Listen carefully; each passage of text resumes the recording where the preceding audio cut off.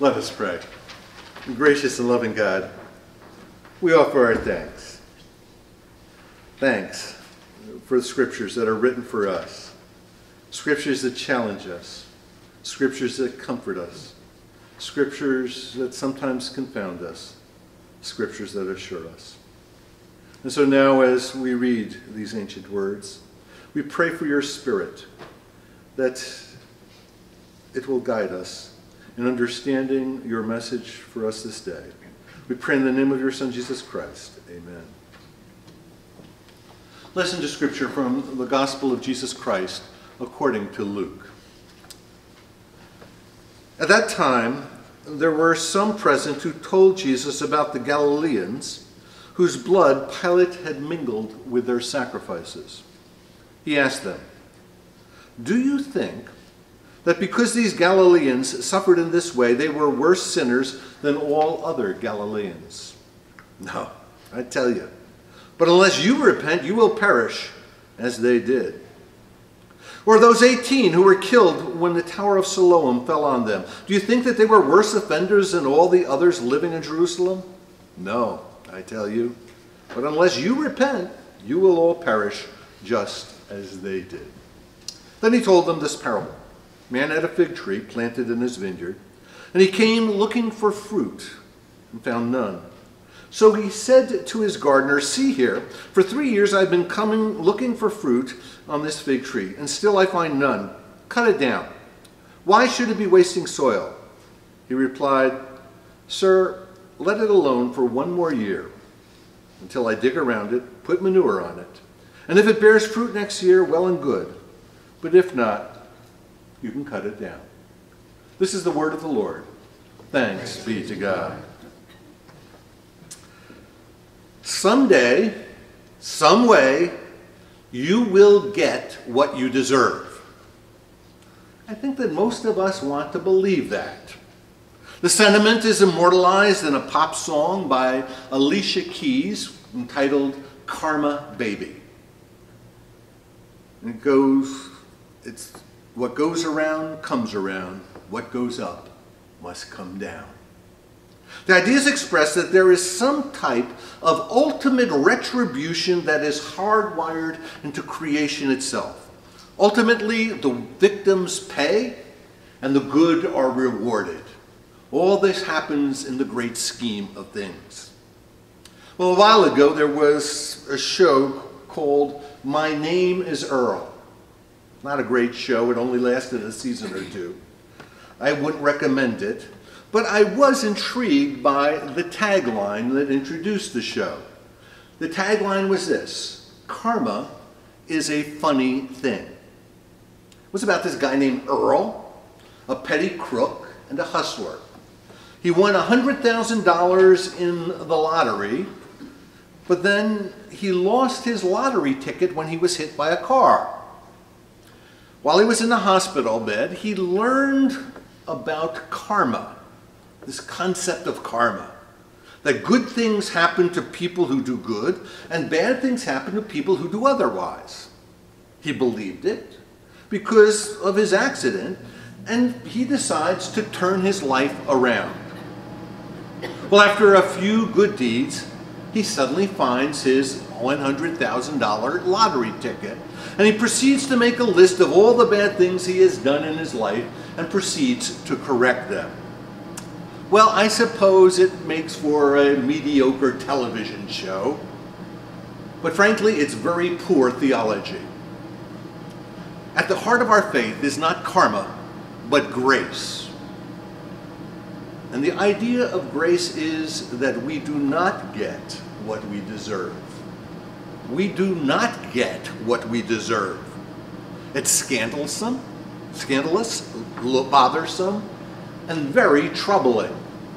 And so for the next few minutes, I'd like to examine these ideas from the teachings of Jesus. First, what he would say about karma. He never addressed the issue directly. Second, grace. And third, repentance. Let's take karma. In today's text, Jesus was teaching his followers about the judgment of God.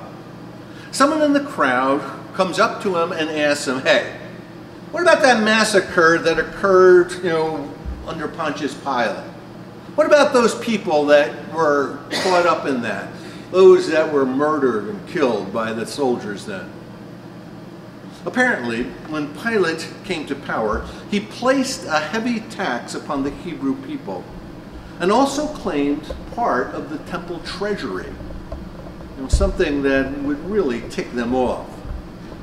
He used this money for his ambitious building projects. Some of them still are in Israel today.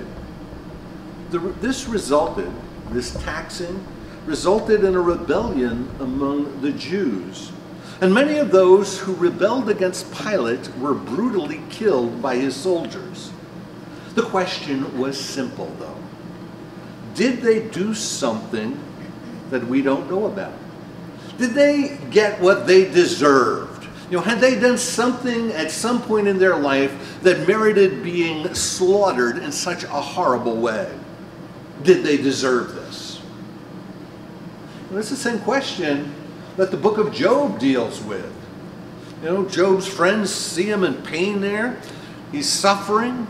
Everything is taken away. He's lost everything. And they conclude. They say, Job, hey, you must have done something wrong to deserve this. No one could suffer this much affliction without doing something wrong. And yet the storyline is clear in the book of Job. Job was a good person. The best in God's eyes. Why all these troubles? Why all these afflictions in his life? Karma, baby? The answer is no. Jesus said, no, I tell you. The God of Jesus does not operate in this manner. There's no divine retribution system. God's not up there as an accountant putting in, keeping a ledger sheet of our sins. All those good things we do, one column good, one column bad. I guess that's a longer column. The karma of popular culture suggests that there's some type of divine accounting system. So we lose our lottery ticket because we've done something bad, and we find it again after some good deeds. Jesus said, no. No. That's not how things work. You remember the text in the Sermon on the Mount? The rain falls on the just and on the unjust. Bad things happen to good people. And good things happen to bad people. And in terms of the good and bad events of life, all of us live the life we do not deserve. We live the life we do not deserve. Troubling. Troubling. Grace. At different times I've shared a very vivid dream that I had about 35 years ago. Young minister. It was about the time that computers first came out. You've been in this profession as long as I have. You remember starting with a manual typewriter, okay? Computers were first coming out. This was when, they had those green and white sheets of paper that were spooled and were stuck together. Okay, keep that in the back of your mind. My church was considering purchasing a computer, and I kept saying, why? Why do we need one? And then I had this dream. The dream was one where I died. Okay, ministers dream about last judgments. And I was facing my own personal last judgment. The angel in charge of my case, there's a whole lineup up there, okay? Sat me down in an office and pulled out this huge computer printout. On this printout was a listing of all the sins that I had committed. Everything that I had done wrong in my life. Okay? Please do not ask me how big the computer printout was. He then commenced to review my deeds, going over them one by one. And he continued for a period of time. And in my dream, I break out into this horrible sweat. And finally, in desperation, I yell, "Stop! Stop!" He looks up. And I ask, what about grace? What about grace? What about forgiveness? He looked back at me, and he responded in a very bureaucratic tone, "Grace? We went off that system 2 years ago when we became computerized. Real dream. Is this our vision of God? An accountant with a large computer, keeping tabs on our behavior and ultimately balancing the books at the end of our life? If it is, we should all be in a sweat. Grace is much different. What is grace? Consider. When a person works an 8-hour day and receives a fair day's pay for her time, that is a wage. When a person competes with an opponent, receives a trophy for his performance, that is a prize. When a person receives appropriate recognition for her long service and high achievements, that's an award. But when a person is not capable of earning a wage, can win no prize, and deserves no reward, yet receives such a gift anyway, that's grace. Receiving that which we do not deserve. You know, more often than not, we focus on the negative aspect of this reality. We shake our heads and we mutter, I don't deserve to be treated this way. I deserve better in my life. But grace is the flip side of this reality. We do not deserve to be forgiven. We do not. Yet God forgives us. We do not deserve God's love. Yet God loves us. We do not deserve eternal life. Yet God grants us life. We do not deserve that Christ should die on our behalf. Yet he died for our sins, not his.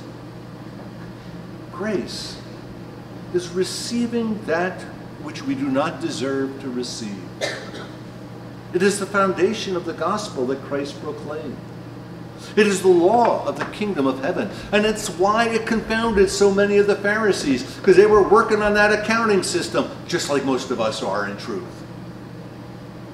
It's the law of discipleship. Jesus, though, took it another step. He introduced a third concept into this discussion, and that is repentance. Jesus' insistence on repentance in this context has often struck me as strangely inconsistent. Consider, if grace is receiving that which we do not deserve, does repentance make us any more deserving? I don't think so. Then why this emphasis on repentance? You know, the Apostle Paul asked the same question. He asked, if grace is so wonderful, should I not sin so all the more so that grace will abound? You see, Paul, like us, questioned the logic of God's grace. You know, why this emphasis on repentance? Because grace, without some type of significant response on our part, is cheap. And it cheapens the goodness of God. The martyr, theologian Dietrich Bonhoeffer, termed the expression cheap grace. He used it to refer to the idea of unmerited reward from God that does not result in any type of behavioral change on our part. For example, one example of God's grace is forgiveness. When we are forgiven, we prayed for God's forgiveness, right? When we are forgiven, we're called to change our behavior. We're given the freedom, the space, if you will, to make a change in our life, not to continue it. The assurance of pardon says, go forth to live in peace. Give up your sins. The word for repent in Greek is metanoia. It literally means to change one's mind or one's way of thinking, to make a complete about-face. The word is used by the gospel writers to indicate that Christ is calling us not merely to admit that we are sinners, but to make the changes necessary so that we do not continue to do it. Anything less would be cheap grace and flimsy forgiveness. I think we tend to trivialize sin these days. I think we really do. I suspect that we have reduced sin to merely being naughty or offensive.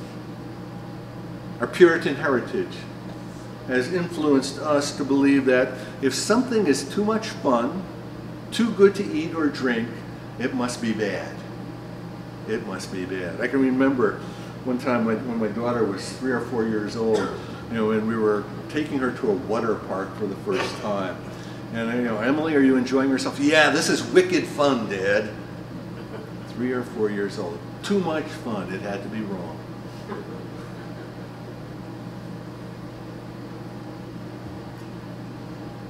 We make a case these days that eating good things like chocolate is sinful, and perhaps it is.